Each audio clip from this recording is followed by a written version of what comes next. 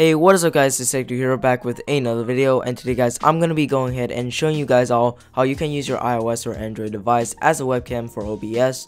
So without further ado, let's go ahead and get into today's video.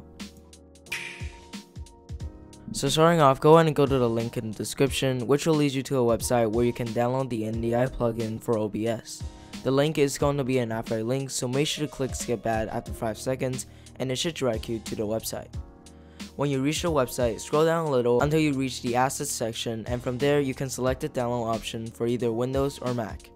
It should be a simple installation process and you can install it just like any other app, and it should automatically do the job and add it to OBS. So when the installation is finished, you should be able to go to OBS and click on add source, and you should now see an option for NDI source. Now on your phone, make sure to download the app called NDI Cam, and I have left a link for it in the description. Once you have installed it, make sure that both your phone and your computer are both on the same Wi-Fi network, and then go ahead and add the NDI source in OBS. When you do this, make sure that the app on your phone is open or otherwise it will not work. The NDI source should then show your phone's name and just click add. Once you do that, go back to your phone and adjust the quality of it. If you want absolutely no latency and delay, then go ahead and turn the quality all the way up. If you do that, you will have to go back to OBS and scale it all the way up to fit the screen.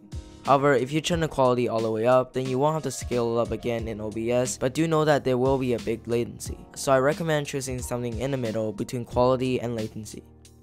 Alright, so guys, thank you so much for watching today's video. If you enjoyed this, please make sure to leave a like, and if you would like to see more videos just like this, make sure to subscribe, and I'll see you guys all next week.